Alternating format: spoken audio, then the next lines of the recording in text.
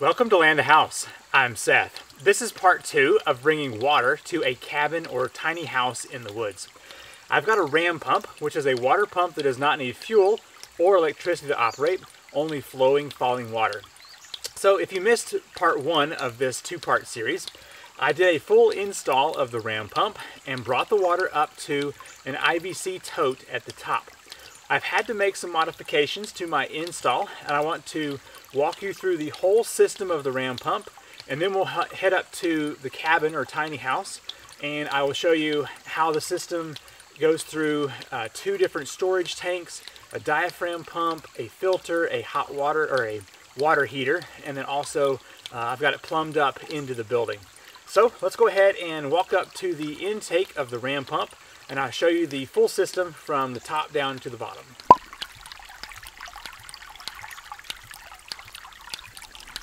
I'm standing in the creek where I have the water source for the ram pump. The ram pump has to have flowing water, but also has to have water that falls or drops. This is known as head pressure. My initial install, I was about 4 or 5 feet lower than I currently am right now. So I had to bring my supply pipe up further and also had to go through a culvert pipe that was 75 feet long, and that was a nightmare to have to push the pipe through. I'll show you that in just a minute, but for now, let's take a look at the source water for this new install of the ram pump. This small pool of water is the intake water for the ram pump. If I zoom in, you can see there is a PVC pipe, and it has a bunch of holes in it with window screen, and then it has some zip ties holding that all together. And that water goes down a 1/2 inch poly pipe, and you can see that right here. And it makes its way on down this way and heads down about 350 feet through this pipe. And it has a drop of somewhere around 5.5 or 6 feet total to a bucket, which I'll get to in just a moment. But I wanted to show you, it was quite a nightmare to travel down this 75 foot of culvert pipe. I got it down to the last 20 feet and then had to climb in, and the bottom of that culvert is all rusted out. So it was scary, but I got it done. So let's head down there real quick and I'll show you the rest of the pipe. This is the other side of the culvert that the black pipe comes through, and that's the side that I had to climb into. It was quite fun because that water right there is about 3.5 to 4 foot deep. So I had to skirt my way around and then find my way into that. Anyway, it was quite the adventure. All right, so this was the original intake for the ram pump, but now I have gone from poly pipe, which goes in there, and it converts over to PVC pipe right here and travels down another 150 feet approximately. So what we're going to do is follow this pipe down until the next stage, which will be a filter bucket that acts as a standpipe.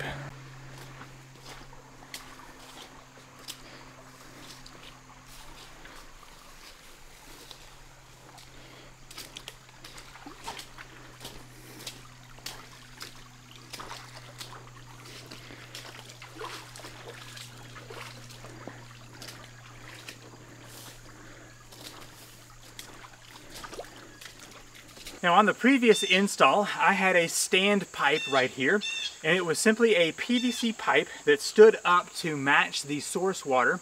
And what that did was essentially allow the pipe that's above that stand pipe to be called a supply line, and it does not have the pressure wave of the ram pump.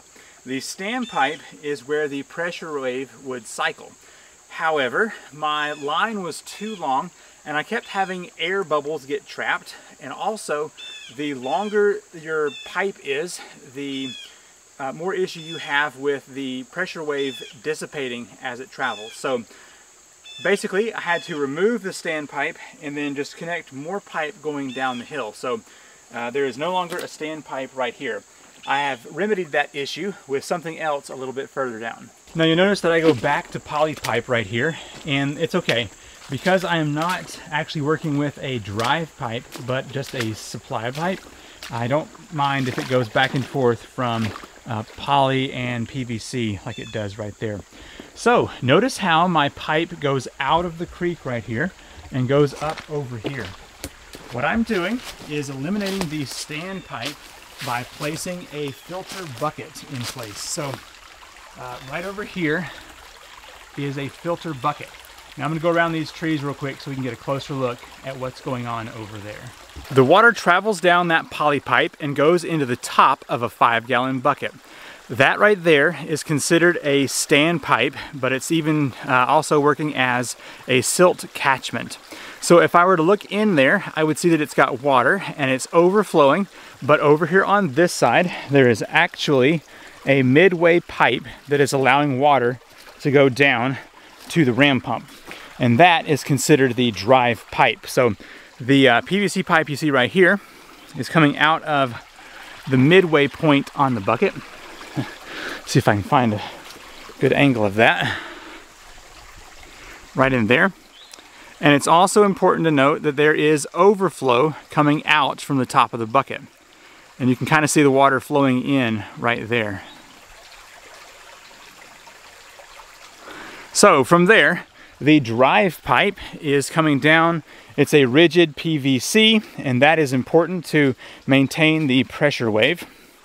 And if I move down here to the pump itself, I've got it all locked down under some rocks. Now it has been doing this right here for over a month, just cycling away. That's about once a second, I would say. So what's happening is water is coming down this drive pipe that we just saw, and it is forcibly closing this waste valve. When that waste valve slams closed, it sends a pressure wave very fast back up the pipe, and then it also sends water into a secondary valve, builds pressure in this pressure tank, and then sends water uphill. The moment that that closes and dissipates the pressure wave, the valve hangs open again and is ready to cycle once more. So it will sit there and cycle like that as long as there is water coming to the pump. Now from the pump, there is a delivery pipe which goes uphill. So that is full of water, and it goes all the way up to where that telephone pole is up there. And I will show you that in the next stage of our ram pump journey here. But just know that it's about 120 feet of poly pipe which goes up here and up the hill that way. This is a 275-gallon IBC tote. The ram pump down in the creek brings water up to this tote and has a few different things going on that I want to show you real quick. The black poly pipe that you see right here is coming up from the creek. It's got a climb of about 35 feet. It goes into the top of the IBC tote, as you can see right here. I simply just drilled a hole into the top of the cap and placed that pipe down in there. Now it only has about a 1/4 gallon a minute coming in, so not a lot of water. However, if you look at the overflow pipe right here, that's the water that is coming into this all the time, 24/7. So it is actually filling up this thing pretty quick, about a day and a half, and it is totally full. So what I've got going on is water pours into the top, and then down here I've got an IBC to 2-inch adapter, which goes into a 2-inch fern co-fitting, which goes onto a bushing that cuts it down to 3/4 inch. I've got the pipe which comes up and it's cut off so that the water will overflow at that point right there. That's important for what I'm going to show you next here. From there, I've got a union so I can disconnect stuff. Here is a drain valve. Also has garden hose connector on it for using that downhill.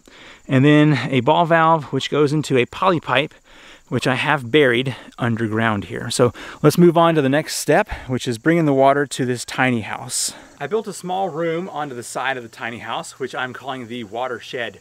And this is where the water goes underground from my IBC tote into a 55-gallon drum. And this will have insulation in here so I can disconnect the outdoor unit and have 55 gallons inside, and even put a small heater in here to have a little bit of water in the wintertime. Now, as I show you all of this, keep in mind that I am not really a plumber. This is the first time I've worked with PEX, actually. So what we have is the water coming in from right down here. It goes up, over, and into this tank. Now, you won't be able to see it from here, but the water level is about right here. So I have this tank leveled out to be equal with that one over there. And so that standpipe that I have, or overflow pipe, keeps the water from ever going above right here. If for some reason it ever does, it will get caught into this water heater pan and be sent outside over here. So works out pretty good. Now I realize I have to add one more cutoff valve and union on this side so I can isolate the inside water from the outside water later on. The water goes up to a 12-volt diaphragm pump, and that pump will pressurize the water from whatever's in this barrel to about 45 to 50 psi. From there, the water is sent up into a water filter, so it just takes out the sediment and silt. It's still creek water, so I would not consume this unless you have a really good filter. So from there, it's got kind of a mess of plumbing because the outdoor shower and water down here was an afterthought. And so I've made some adjustments to my original. But however, so one water line goes out here to this mixer valve for the outdoor shower, and the other goes to the indoor side. And lastly, one of these goes to the hot water. So the hot water is the Thermomate. It's an 11,000 watt hot water, and it's got the red coming out, which then goes over here to this mixer valve for the outdoor, or goes inside, as you can see right over here, for the indoor stuff. I have a separate video on this if you want to watch that. So that's what the outside looks like. Let me show you how things are. Now, notice there is no pressure tank in here, so my diaphragm pump is going to pulse a little bit when I turn the water on. I have water here on the outside of the watershed, so if I want to turn on the shower, I've got that. I can also turn on my outdoor water right there. And let's go ahead and step inside. Take this with me. Now I don't have the drain plumbed in yet. As you can see down there, I just have a bucket. So if I were to take my thermometer and read in here, we've got almost 70 degrees. However, if I turn on the hot, I can wait for a moment. 80, 90, 94, 92, 97, 100.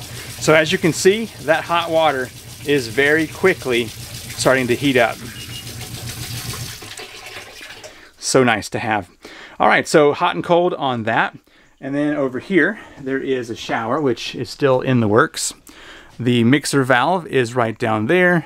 The shower head is up here. And I don't have the drain line yet on this tub, but that will be here shortly. The 1/2-inch ram pump has been working non-stop for over a month to fill up this tank and the one in the watershed. And I have just finished getting that plumbing set up here in the past couple of days. And so my next step will be to put a gray water drainage from inside out here. And I may even do a little septic tank type of system to help with drainage as well, but that's for a different video. If you want to check out the hydraulic ram pump, I have links to them in the description down below. I actually make and sell 4 different sizes in both the kits and the pre-assembled version, so be sure to check those out. I hope you've enjoyed the video. If you have some questions or comments, leave those down below, and I will see you in the next video. Bye.